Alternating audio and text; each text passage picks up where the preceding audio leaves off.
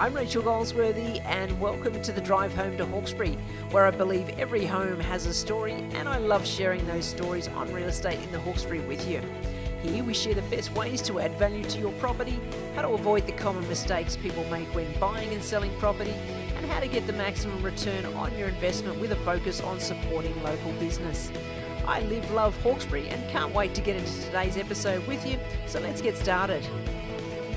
Good morning, good afternoon, or good evening, depending on what time you're watching the drive home to Hawkesbury.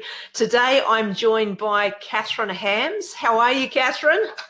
I'm good, Rachael. How are you going? Very good, thank you. First day of the week, and we've been doing lots of things. It's been a little while since we've caught up online, and I just wanted to check in with you because there was a couple of things that we've been working on, I suppose, over the last couple of months, and I guess we wanted to share that with everybody here today. Tell me, how's the, it looks like you've had your hair done. Tell me all about that. You've got some news, some exciting news to tell. I have. At the end of last year, I got diagnosed with Hashimoto's disease. That's an autoimmune disease, and basically my thyroid isn't in a happy position in life. And the other things that came with that was detox and very heavily with toxins and heavy metal toxins. Anyway, just before that happened, I went and got my hair done, and I've always had a problem with hair dyes because I have very bad allergic reactions to the point that I end up in hospital. And I had a very bad allergic reaction, and that feared me on having to go back to the hairdresser.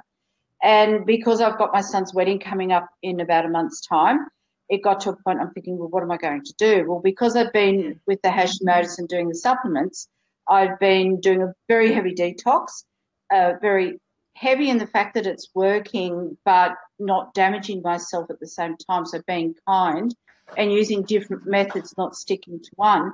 So I thought I'll have a go and see how I go with it. Yeah. So I went to one hairdresser and they did spot tests, and I could feel the heat coming through and a bit of irritation. And I was talking to my niece and she was talking about organics. And I thought, I'll go organics and see what's happening. And I found this place up in Richmond, and I went in there and they talked me through the whole process. I was getting my hair permed before. I didn't need to do that. He reckoned he could cut back into my hair how it used to be, and that there was an organic dye. So very happy. I got my last perm done in the 80s, so probably Thank good, you. That's right. But there you go. Yours either really was got good strength, very good hold, or I not at all. One of the two. But anyway, so going on anyway. You got a natural curl going on anyway, so you don't be needing the. I think so. It looks good. It looks good. So it's all thumbs up and everything great. So great big thank you to Sam up in Richmond. So Aesthetica, it's called, and in my Facebook page, I'm doing an interview with either him or the owner tomorrow. So that could be something if they want to have a look at that, they can see what they're all about. So that's what I've been up to. So a little bit of a new me.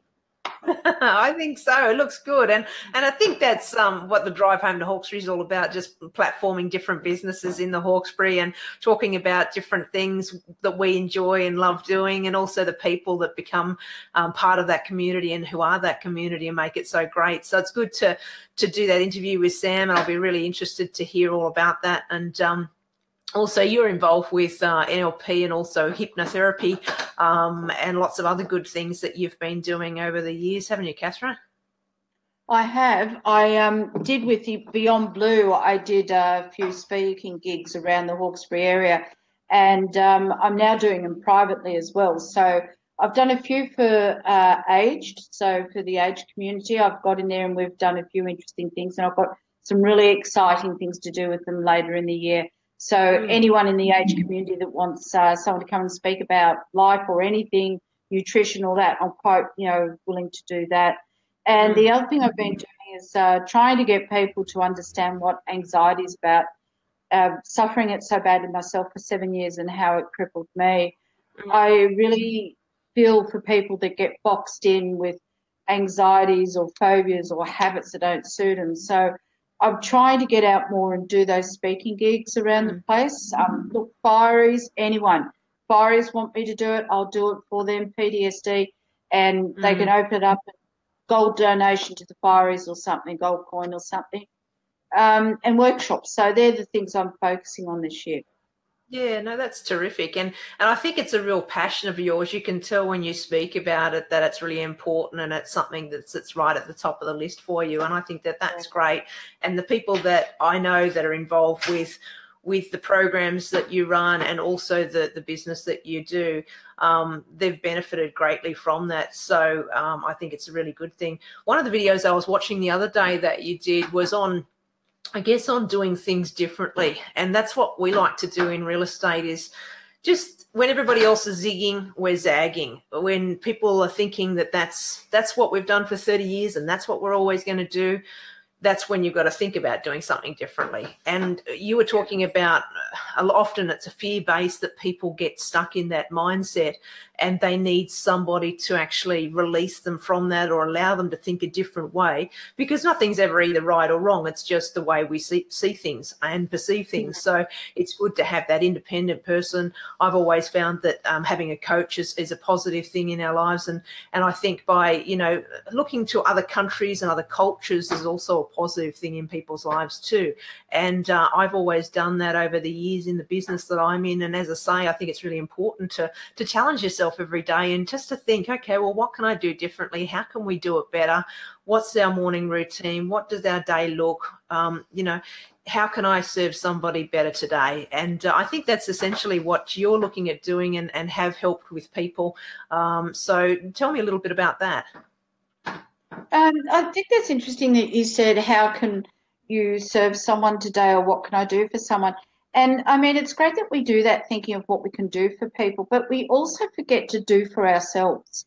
And I think that's, and not just saying that there's not single dads out there. There's single dads out there, there's single mums, and there's working people, and there's people, look, we're in all different walks of life, and no one is greater than the other. It's just what it is. But the one thing we seem to forget a lot of is ourselves, and that it's actually okay to be selfish, in a good way and balanced.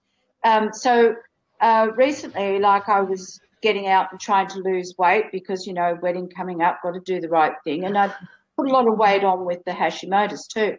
And I was going to the gym a couple of days a week, and I play racquetball and stuff like that, which I love. I think you know about that.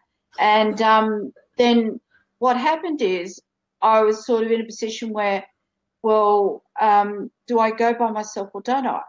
So normally me would go, no, I won't, because going to a gym, and anyone who's a little bit overweight, it's a very frightening experience at times. You've got a lot of people, usually they're thin there, they're not usually really grossly overweight or even overweight. And so, and they've got these lovely little tight sort of things on, and bright colours, and they all look nick, and you all look at them and go, oh my God, am I ever going to get like that?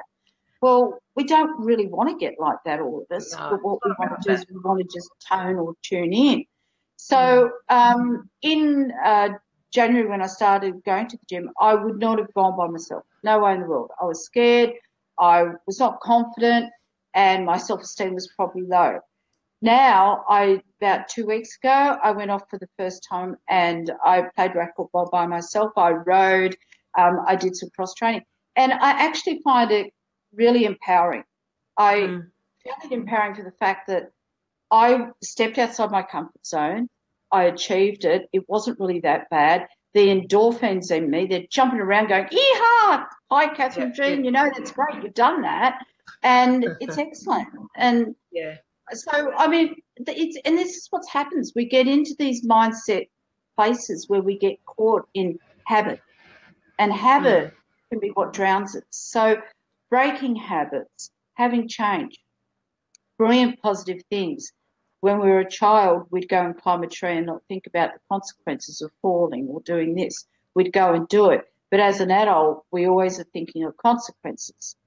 Yet we forget about the consequence of life and living it. So Yeah. No, it's really fascinating, and it's good, like that you say, that's important to remember ourselves too in the equation, because whilst we can look at others to support and provide for them, it's also important to, what do they say when you're in the airplane, oxygen first to yourself and then to others. So it's essentially what you're saying, you know, look after the racehorse, and then everybody else will benefit from that as well. So, and I think too, we all benefit from that. I know we are racquetball buddies during the week, and that's great. And I know I've missed it the last couple of weeks, and we're back on decks next week. But that's great that you've been getting out there and doing the racquetball. It's hard playing by yourself up against a wall, isn't it, with the ball, trying to keep it in the same position and trying to sort of, you know, switch it up a bit and make it interesting. But you know, it's also challenging going into the other areas of the gym too, with your, you know, cross training and the rowing. And as you say, there's loads of people that go to the gym, but it's important that we all just go, you know what, it's okay. We're all on our own journeys. We're all doing our own things, and we're all at different stages and places in our lives, and it's okay to be where we are. And I think what happens is that when we look at these things, and it's like your birth of consciousness, it's like when you first realised that there was things that were different to you. Like if you're on an island by yourself, you wouldn't know whether you were the wrong shape or the right shape, the right height, the wrong height, or anything like that, because it would just be how it is. But when you go into a gym or something, you tend to look at yourself as though you're in the mirror and thinking, oh, my God, how will everyone look at me? When they're all looking in their own mirrors, thinking, no one's oh, my worried God, about how us. Everyone's worried about everybody they're else. Not thinking, exactly. So, you know, we tend to think more about ourselves in such a negative way than what other people are not even worried. They're too worried about their own selves, their egos. They're looking after that. So, I think that's so true. Yeah, and I think as we get older, we realise it doesn't really matter, you know, just give it a go, get in there. And, you know, I often go kayaking by myself and out on the water, and it's the best thing to do because, you know, whether it's first dawn of light or whether it's nighttime sunset or whether it's during the day, it doesn't matter. The bird life on the water with the, you know, you can just see lots of water dragons. You can see lots of birds sort of flying in, grabbing the fish, eating the fish jumping around. It's fascinating. And you learn a lot about yourself too when you're out there, you know, on the water and doing different things. And it's getting back to doing the things that really serves you and looks after you, as you said before, isn't it? It is. It is. And I think that we forget to live life. That's what I think we forget to do. And we let and I don't want anyone out there to think, well, it's all right for her to say she doesn't have the bill, she doesn't have this, she doesn't have this, that, and the other. But I've raised 5 children. I know what it's like to have a business, to raise children. I know what debt's like. I speak to people all day long with that. And I don't minimise that at all, not at all. But, you know, wouldn't it be great if you could worry in a really good manner about that instead of worrying in a way that makes you sick? And mind mapping. And that's sort of like my workshops about mind mapping and doing things like that.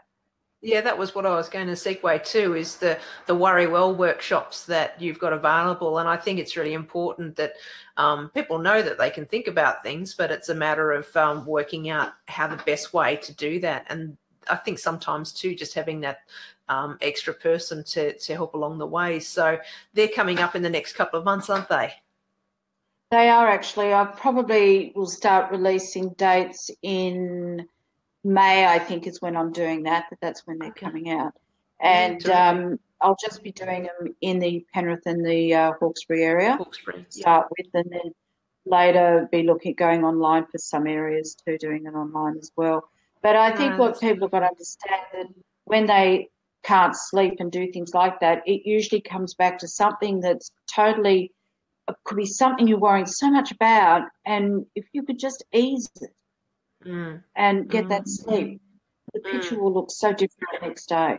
And I had a client, so important you were saying. No, go on, I had a client the other day, and they were really concerned about a property that they had, and they were in the cooling off period and unsure as to whether the buyer was going to proceed with the sale. And for all intensive purposes, the buyers, you know, they want to do the right thing. They've put the deposit down. They want to buy that house. They want to move forward on things. And sometimes it takes a little bit longer with the finance obtaining the valuation or getting the pest and building or whatever it might be in that cooling off period for the buyer. So, sometimes I say to the owners that are waiting for that deposit to come through, don't worry about it until I tell you to worry. And it is a difficult thing for people to sort of, I guess, take on board, because they say it's okay, but we don't know what the outcome is. And it's like, yeah, well, worrying about it's not going to help either. So if we just sort of let the process do what it's got to do, we've positioned everything in the best possible way. And generally you'll find that the outcome is positive because the positive energy has been put in there. Whereas if you worry about things, it doesn't matter what it is in life, sometimes you give it that energy, and that energy then allows that thing to manifest in your life. So you're better off just being positive, and you're better off looking at the positive sides of things. As much as some days you wake up and you don't want it to be positive, or you're not thinking that the day's positive or that anything's going right, but sometimes you just have to keep on keeping on, knowing that the next day is going to be better and the day after that's going to be better than that. And I think that's essentially what you're saying. I think so. I think that it's like silent steps. As long as you try to think the next step, even if you don't walk it, it's a silent step, and it's always progressive in that way. And the thing is that if I can give anyone out there who gets this today and listens to it, if you're trying to get out of a place where you're stuck, where you're worried, you've got anxieties or anything like that, distraction. Think about a purple and pink dotted spotted goat. Serious. Because Absolutely. when I say that to my clients and they say to me, what? And I go, well, are you worrying about the other thing? No, but how did you come up with that? And again, they're gone off on it. So you're right. They're not giving any life to that negative situation. And if you don't give life to it, it can't survive. And it's with your brain, you've got it's called neuroplasticity, and it's how we wire our brains in. And you have to try and distract and break that wiring. And you can do it. You can do this. You can do it with training and all these sort of things, which, it's everything that you make up or you do or you create, you can uncreate it and you can make another pathway. It's choice. Yeah, absolutely. Absolutely. That's great. And so if somebody wanted to find you, Kathryn, how can they get in touch with you? Do you have a Facebook page or a mobile number that you can leave for people? Yeah, look, the Hypnotherapy Hub is on Facebook, so they can either look that up or they can either just look me up on Facebook and they'll get it. Or my phone number is 0408 411 865. And if you ring now... Is there a free set of steak knives or something with that? No. Actually, I've got carving knives. No, that's all good. And if anybody's got any questions in regards to real estate, I'm always happy to help. I'm always looking at zigging and zagging with different people, so we're happy to look at the alternatives. And I guess everybody's unique and we've all got different situations, and it's a matter of working together in the local community to help one another get there at the end of the day. But thank you very much for your time today, Kathryn. I really appreciate it. I think that this is going to be more of a regular gig. We're going to try and get on at least get onto the website at least once a week and just sort of have a catch up, see where things are going with people and what the questions are that are coming through, because we have had a few questions that we will be addressing from a week to week basis. I'd say if you're up for that, Kathryn, are you good for a weekly? If people want to, if they want to send questions to me or to you about, the real estate, and I really, it's important because buying a home is such a big, it's their biggest cost, isn't it? That you'll ever really buy something, isn't it? I think so, and I think a lot of people don't realise, they come into an office and then they, it's $500,000 or it's $1 million or it might be more than that. I mean, the median house price is over $1 million in Sydney now for a house, and it's a lot to think about to put that sort of money. You don't go to Crown Casino and put $1 million down on black or red without doing some due diligence. So it's you need to know the right things, the right questions to ask, the right people to go to ensure that buying that house as a good experience, because I think that there should be more real estate experiences that are good for people versus not so good. And I think once you've had a positive experience in real estate, and once you've found that dream house, or that house that you can do those renovations to, or the house that you can, move in with your partner that you're going to marry, or you are married and you've got kids and you want to enjoy the lifestyle in and around the Hawkesbury, it's just a great thing to do. So we're always here and available for you. RachelGoldsworthy.com.au, and Kathryn's at Hypnotherapy Hub, so we can put those links up online. And also we will check in once a week and answer any questions that anybody puts forward. As I say, we've got a bit of a list running at the moment, but we didn't want to inundate anybody with those questions today, but we'll certainly address those as they come through. And we'll catch up with everybody on the next episode of the Drive Home to Hawkesbury. Excellent. Thanks for your time, Kathryn. Great. No worries. Catch up with you later. Bye-bye. Bye. Thank you so much for taking time out listening to today's episode. If you have any questions on the process of buying, selling, leasing, or strata management, please don't hesitate to reach out to me. Be sure to subscribe on iTunes, and I'd really appreciate it if you could spread the word by liking and sharing this episode with your family and friends. I'm Rachael Goldsworthy, and I look forward to catching up with you on the next episode of the Drive Home to Hawkesbury.